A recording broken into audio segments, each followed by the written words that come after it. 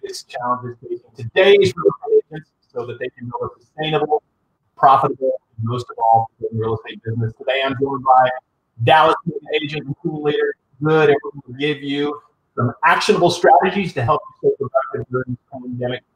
Keep in mind, also, these episodes are always recorded and transcribed over at theagentfactory.com. Nick, you ready, man? Definitely. All right, brother. Well, let's rock and roll. I was telling you before I got on that I wanted to do these episodes predominantly because I know that there are a lot of agents out there right now who are looking for answers.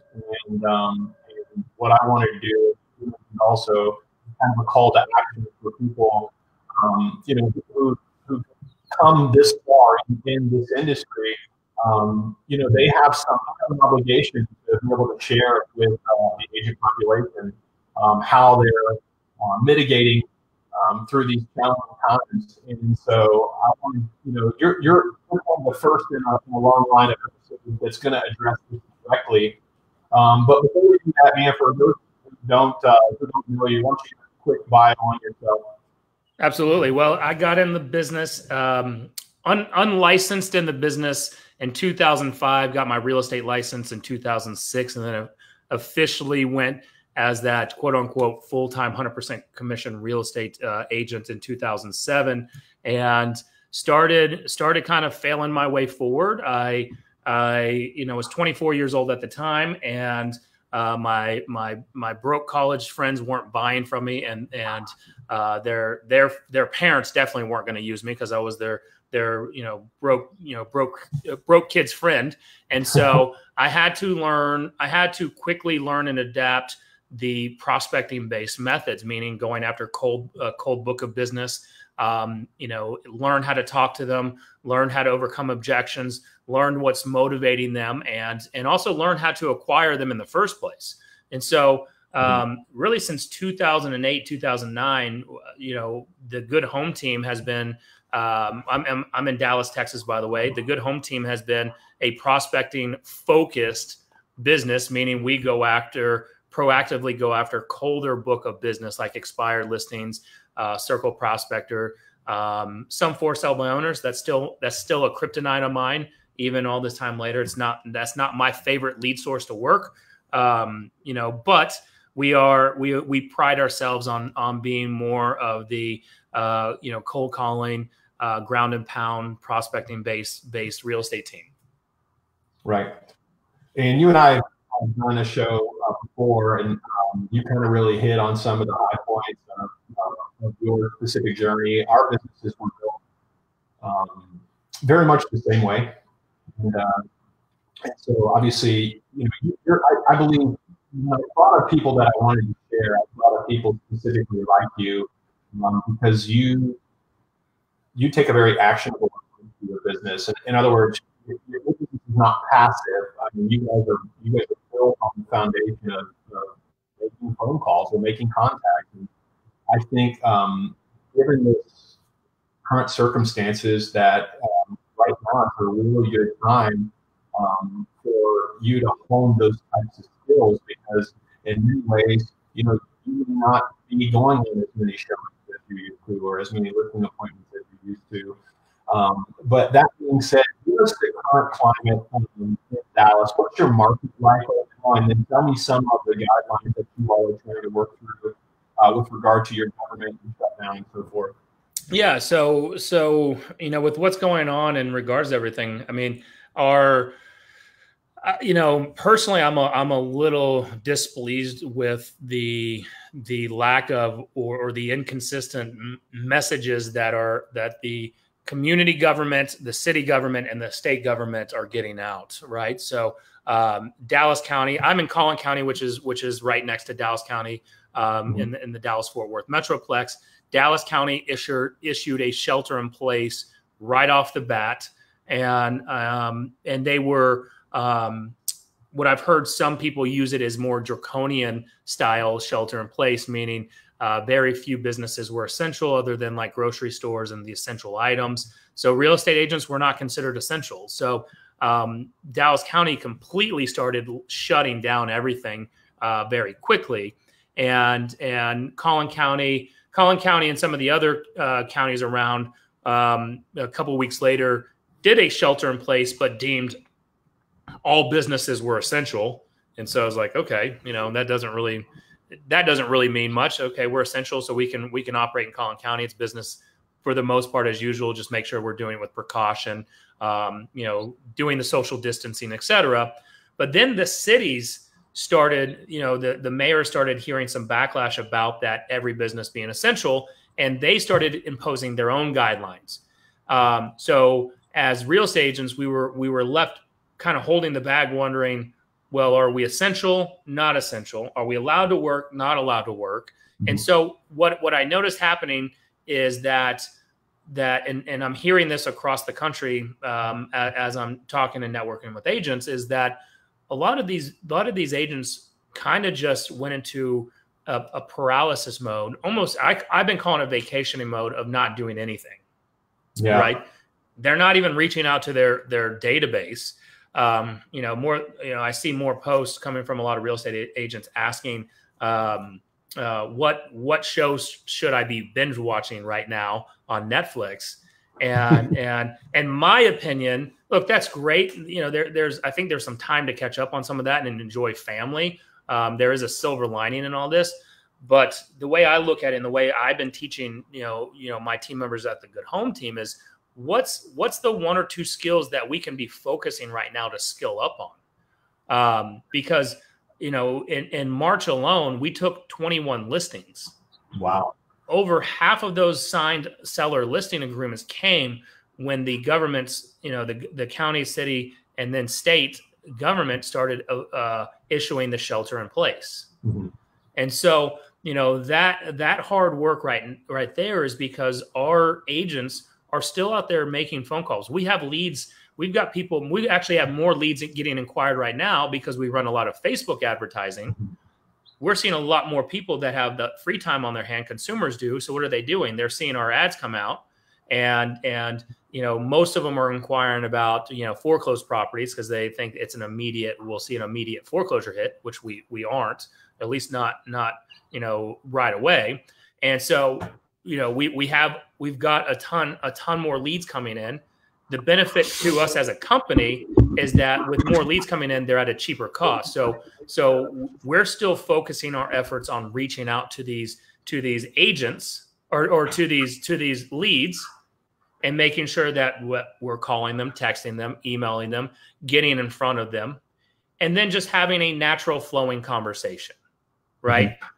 Mm-hmm. The number one thing that we're hearing right now is from a seller or buyer perspective, they don't want to do anything because they want to get past COVID, the virus, and get on the other side of it to see where it goes. Right. Great. So we just acknowledge that. We understand we're dealing with that. Everyone as a human being is dealing with that. So we just acknowledge that, and then we go into their if once we're past it, or if there was an opportunity right now to find something that makes sense, what would that be? Hypothetically, if you were to buy a house right now, what area of town would you want to be in? What would that house look like? What price range would it be in? What do you do for a living? Right? Because I'm talking to more and more people right now that they're actually making more money than they ever have been since the virus took into place. I'm talking about catering companies, some restaurant, some small mom and pop shops, restaurant owners are now making more money than ever. Right. So, there's people in the mortgage and the title business making a lot of money right now. And so there are plenty of opportunities to go around.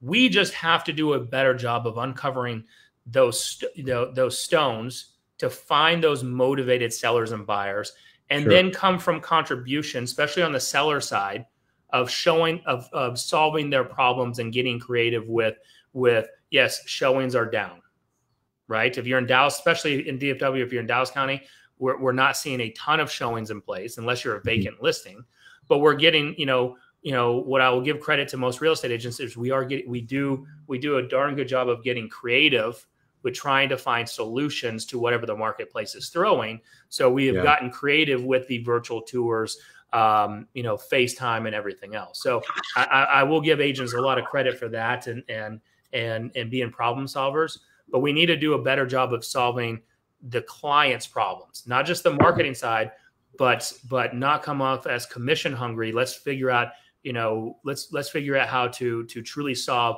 whatever the client's going through problem at that time. Yeah, I love it, man. And when I think about somebody like you, you've got two different hats that you're wearing, right? So you wear the hat of the real estate agent, but you also wear the hat of the team leader. And so if we're speaking specifically towards you wearing your team leader hat, what is your message right now to your agents? Are people still coming into the office? How are you running meetings? What does that dynamic look like? So for the most part, our office space is still open as long as if you're sick, you're not coming in. Right. And very few of our agents and even staff are coming in. We do have a few coming, that do come in and take advantage of the office. And the ones that are coming in, guess what? It's a lot more quiet, less distractions going on. So you can stay focused a lot easier. But we've now implemented, just like everyone else, Zoom meetings. It's a lot of our conversations during the Zoom meeting times is I built my book of business and I built this company during the recession. Mm-hmm. So a lot of the conversations are going back to that mindset of like today we're recording this on Monday, April 6th. And our Monday meeting that we had this morning was, a lot of all of our agents have been in the business less than 5 years. Mm-hmm. They've only experienced the good times. So they've only experienced when they've had a seller hire them, they've only experienced, showings happening or getting offers fairly quickly. Yeah. And they're not liking the answers that we're advising to homeowners that this right now is a time of patience, right? We've got more eyeballs at home. And so it's leading by example and leading by what's happened in the past of saying, this is how we built this company during a recession. This is what we said, and this is what we did. And this is the proof and the results that we got from it. Mm-hmm.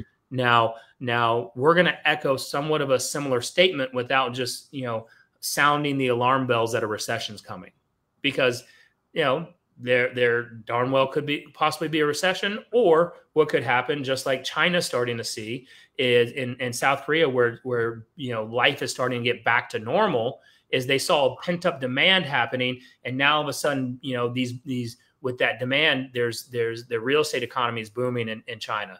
It's 3 times busier than it was before, right? And so we're gonna go based on that assumption right now that there will be pent up demand until otherwise noted, and it's keeping our agents focused on that and making sure that they're giving the best advice and direction and guidance to our clients and potential clients as possible.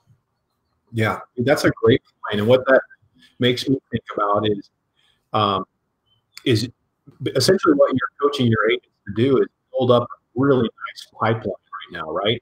In the hopes that when this is all over, that they're going to be as busy as they ever were, perhaps even busier because of that pent-up demand. Correct? Absolutely. So what we've been keeping the eye on the prize of saying, look, if we do go into a recession, what I am teaching you today and training you on, it's even harder training, which I've been calling a recession for the last year and a half, right? I feel like the weatherman. It's like, it's every 6 months. I'm like, I feel it's coming. Like we feel a dip off. We dip off in the local economy. I'm like, all right, here it comes. But what I've been telling our agents, and especially the new ones, I said, look, if I'm right, what I'm doing is I'm helping you have sustainability power in this industry. Mm-hmm. And guess what? If I'm wrong, which I hope that I am wrong, I hope I'm wrong. Just like I tell a seller, hope I'm wrong on pricing. If you think it's worth more and we test out your pricing, I hope I'm wrong, because that means we're putting more money in your pocket. If I am wrong right now on this, then that's even better, because what I'm teaching you and you're deploying and implementing today, you're now going to come out the other side with more money than you ever would have had been if this would have never happened. This is that blessing in disguise, right? And it's keeping their eye on this of 2 things. sustainability in the business, because I asked them, I said, who wants to get out of this business, raise their hand and be in a different industry, and no one raises their hand on it. Right. Yeah. They all want to stay.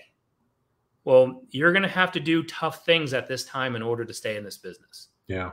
Right. We were blessed. We had an amazing March. We still have checks sitting on our desk ready to be cashed, from March. Our April still looking very strong. May is going to be another story. And so, what we're doing is instead of looking 90 days out like we would normally do, let's look in 30-day increments and determine what is your staying power, how many nurtures are you putting in place, and then out of your nurtures, what are your immediate actionable results? Because I lead by example. I did lead gen this weekend, and I'm talking to consumers that are complaining, and I can show text messages and emails from consumers that are saying agents are not responding. That's even worse right now. They're not responding. So it's like, are they on vacation? Are they out of business? What's going on? There are people wanting to buy and sell houses right now. It is your job as an agent, if you're not on a team, or if your team leader is disappearing right now and not coming out and leading, the charge, it's your job as an individual to hold yourself accountable to go out and find those motivated buyers and sellers right now. Would you venture to say that it might be easier to take market share right now because of the amount of agents who are just not working?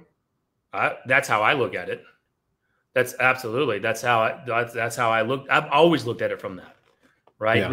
This is the time to get at a cheaper acquisition cost. If we look at it from cost to acquire a client, this is your time to build up that brand recognition. And again, most of us did not, a lot of us in this business did not go through the 2008 recession. So you didn't build up that type of callous and endurance. But what I will say is, if it's getting used to taking a listing or taking a buyer right now you may not feel that paycheck for 90 to 180 days, right? It's getting used to that marathon rather than letting yourself get down, and look at it, because you're not getting paid, you're not earning that commission check as quickly as you're used to, but look at it from that opportunity to build your brand, your name and brand recognition in the community, and then give back. I mean, we created a Facebook group called DFW Cares, and that group talks nothing about real estate, but it's designed, the sole focus is designed to connect people that have the resources, that have the connections with people that are in need during this time, because there's a lot of them. There's, fortunately enough, Dallas is kind of in that middle mix with how many cases there are and people passing away from it versus if we were in New York, we'd be screwed right now, right? Yeah. So there's we're blessed to be in a in more of a not as bad of a outbreak as some of the others, but there's still a lot of people in every city and county that needs help, and it's our job as community leaders in this industry to help connect those in need to those that have the resources and connections. Yeah, that's a great point, man. So what do you think, given the current circumstances, what should an agent's day look like right now? Like it should every day, regardless of what this virus, or if this was even an issue or not. It's staying consistent with your schedule or making your schedule and staying consistent with it, meaning getting up, showering and actually putting on, your work clothes, or at least the top half. If I stand it up, I've workout shorts on with this polo, but business on top, party workout on the bottom, but and then getting into your office or your space that you're going to stay, that's your work area. So when you're at home, I have a true dedicated office space, but if I didn't have that office space, I would make a corner that I would go to and say, this is when I'm in this corner, this is where I'm going to work. right? Yeah. Don't bother me. This is the time I need to make my calls. I need to reach out to my sphere. I need to be making content, etc. So it's for us, it's 8 to 12 is our lead gen time, and from on Mondays and Fridays at 8 a.m., 8 to 9 or 8 to 8:30, we're trying to shorten our meetings. That's when we're doing our team meetings and a little bit of some scripting and objection handling, what we're facing, with current objections. And then it's on the phones. We're calling, for sale by owners, expired listings. We've got a large database. And so this is the time to reach out to your database and ask how people are doing. If they've lost their job, try to get them connected to an employment center. There's plenty of places that are hiring right now. Walmart, Amazon, et cetera. That's, may not be ideal, but it's a place to go make some cash and be able to survive through this until we get back on the other side of this. And then when you're reaching out to your sphere and community, it's finding out, how their job's doing. Are they doing okay? Do they know anybody else that needs any help? And then, what we've been talking to when it comes to people looking at loan forbearances is making sure that they understand that the forbearance may not be as good as it sounds. Yeah. Being an educator in your local community there about this may be too good, or this may not, this may be an enemy in disguised as a friend, right? To where you miss, the loan providers or services allows you forbearance for 3 or 4 or 5 months. And then when those 3 to 4 to 5 months are up, they're asking you to pay the entire amount up front. Wow. Okay. Right. So it's not as good as it sounds, right? It's do your homework and do your research and then help people get connected with SBA loans. I'm a believer in the more you connect, the more you can help people, the more it's going to come back to you. Yep. The law of reciprocity. Absolutely. Yep. So it sounds like you guys are double down on the foundation principles right now. I mean, your data is pretty much the same. You talked about, some of the you guys are doing, and everybody understands people are going to be, some people will be, I mean, they'll still look at home. We know people are still looking, but there'll be other people where, like, wait until this is over. What kind of conversations are you having with your agent? Are you getting some of these objections? So you cut out a little bit. How are we handling some of these objections? Yeah, I don't know what the obvious objections are, right? Some of those. So what I've been advocating and to my entire team is like, look, you're not going to objection handle this. You just can't. Right. This is not distrust in agents or dislike of agents or being skeptical. This is real world shit going on. Yeah. And so you can't objection handle it. What we do is we acknowledge it. Absolutely. And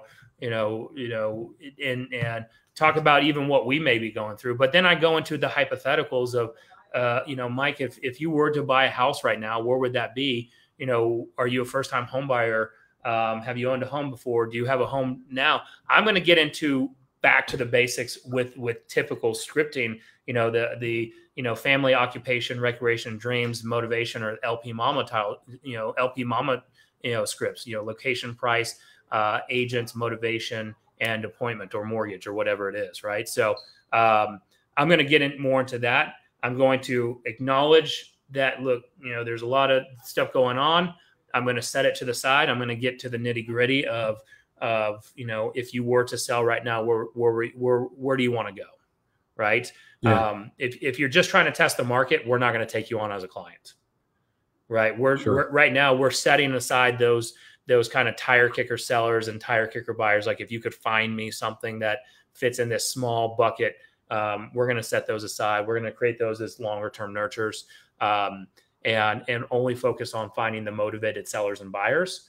And there's still a lot of them. I mean, we still have a good amount that's even reaching out to us right now. I could send an email to you from several clients or potential clients that reach out over the weekend and saying, I want to buy a home. Is now a good time to buy? Yeah. The one thing I see that seems to be consistent amongst all successful agents is that it's still business as usual. You know what I mean? It's like you understand that we're in the midst of a pandemic, but there's also some level of acceptance, right? That it is what it is, and that you got to persist. Well, and look, in the beginning, we didn't want to say, hey, it's business as usual, because we didn't want to come off as insensitive. But the longer that we go through this, the more the new normal comes out on it, right? It's it's more acceptable. We're still practicing social distancing, but absolutely, and behind the scenes, it is still business as usual. What it is doing, it is, and I was talking to several other agents about this, is it's making us skill back up, right? On the ride up, everything was working. Like, you could have the crappiest looking photos, you could have the crappiest walkthrough tours or videos, and there was still 9 times out of 10 it was going to sell. And now what it's going to do is it's going to expose the items that are not working that you thought were. And now it's time for us to get more creative, becoming more efficient with our processes. Again, going back and making sure that we're not overpaying for everything, right? And being a lot of times during the run up in a market, you get bloated, and now's the time to let go of some of that bloat. Now's the time to hone in on and perfect your skills a little bit more, especially, Yeah. and what I mean by that, especially if you are a Sphere referral based agent, because if we do go into a recession, Yeah. or if this lasts longer than what everyone thinks it does, or is going to, then the Sphere based agents are typically the ones that struggle the most during the pullback, right? Because your referral sources are drying up. We're not used to going out there and being persistent and asking strangers for business. And so that's where a lot of people need to skill up and get comfortable or find solutions to attract cold or stranger business in, and then make it a warm audience, right? Cold audience into warm audience, and then get them to inquire or ask to hire you or about your services. Yeah. That's a great plan. So for you guys, when you guys meet on Monday, what kind of, I mean, obviously you're working with a large group of people, and everyone's concerns are different as it relates to, their own situation. Um, what are you noticing right now that you talk to your agents, either in a group or individually, that that they're concerned about? Concern from just their personal concerns? Yeah. A lot of them are definitely concerned with and a lot of it's still normal concerns of just not finding in their mind enough. They're still frustrated on work, talking to buyers that have low credit scores, and the credit, and now the credit scores are starting to tighten up on the lender side even more. So the concerns are deep down. I know what they are, is do they have the staying power in this? Yeah. Right. And do they have what it takes to be able to continue taking more and more rejection on, or disappointment? Not even rejection right now. It's more, you could have 10 people raise their hand, but if they've got a 600 credit score right now, it's hard to get them approved at the moment. Right. And because the lenders are starting to tighten up and overcorrect, that just temporarily. And so, a lot of the agents can't handle the disappointment on top of the rejection. So it's just, again, it's keeping their eye on why they got in the business. What could they do to stay in their most efficient zone, which is, during the lead generation. Yeah. And what a good mentor of mine and a good buddy of mine, he's a real estate coach, Wayne Salomon's talked about, is he's like, we need to not pick up other people's backpacks. And what he means by that is Mike, I don't like, if you were to call me like, man, I got this problem, and I'm real tight on money, and I don't know what to do, and now you're putting your problems onto maybe the problems that I have, and me being a fixer, I'm like, yeah, come over here, Mike, I'll help you. Like, let me give you some of my leads, and he's like, you've got to be careful on the backpacks that you're going to pick up, and most likely, especially with clients, you're going to work with a lot of sellers right now who are losing their jobs, and they're going to take out their frustration and vent on you, and a lot of times it's not nice. They're rude, they're mean. And what we going back to 8, 9, 10, 11, when we worked with a lot of people in financial distress and short sales, when they were yelling at us, calling us names, we had to take a step backwards and say, all right, is this something, are they just projecting and venting on us, or is this something that we're doing poorly? And for the agent side, it's the same thing. It's like, look, if I do what I'm supposed to do, I need to believe in my leadership. I need to believe that Nick and what the team is preaching is leading me down a path that if I truly am going to do it, it's going to lead to success. And if I'm not having success, can we truly analyze where the kink is in the system? What is clogging up that drain right now that's preventing me from getting to success? Yep. Right. That's a great point. And so, in Nick Good's opinion, how does this all shake out at the end, brother? Oh man, I've got two paths that I think shakes out. Let's hear them both. The first path is what I personally believe will happen. The second path is what I'm preparing for. So the first path is over the next 2 months. We're already starting to see in New York there's there's a decline in deaths. Right. So that's a good thing. We're starting, New York starting, hopefully getting over that peak. Only, the rest of this week will project that, and time will tell on that part for this week. But as we get back into the decrease in the number of new cases and deaths, they start releasing and letting us go back to work, releasing shelter in place, but still practicing social distancing. Yeah. And so we see our businesses pick back up. Right, because jobs are, people that were furloughed, they're rehiring. People are putting their plans that were on hold back in action. And Q3 and Q4 will be busier than what it normally is if we're doing our jobs that we're supposed to today. Yeah, that's where I personally believe will happen. What I'm preparing for is that we go into a recession that could be just as bad or worse than 2008. Yeah. Right. And what that would mean is I personally haven't cut expenses yet, but that would look at, then starting to cut expenses, getting even leaner, looking at more distressed lead sources, buying the pre-foreclosure data and starting to call on pre-foreclosures and starting to work the short sale market. And then build up a stronger, more aggressive investor hit list that is looking for buy and hold opportunities. That's what we are preparing for. That's what we did in the first recession that we went through in 2008. And so that one's definitely a tougher market, right? You were in that recession, weren't you? Yeah, buddy.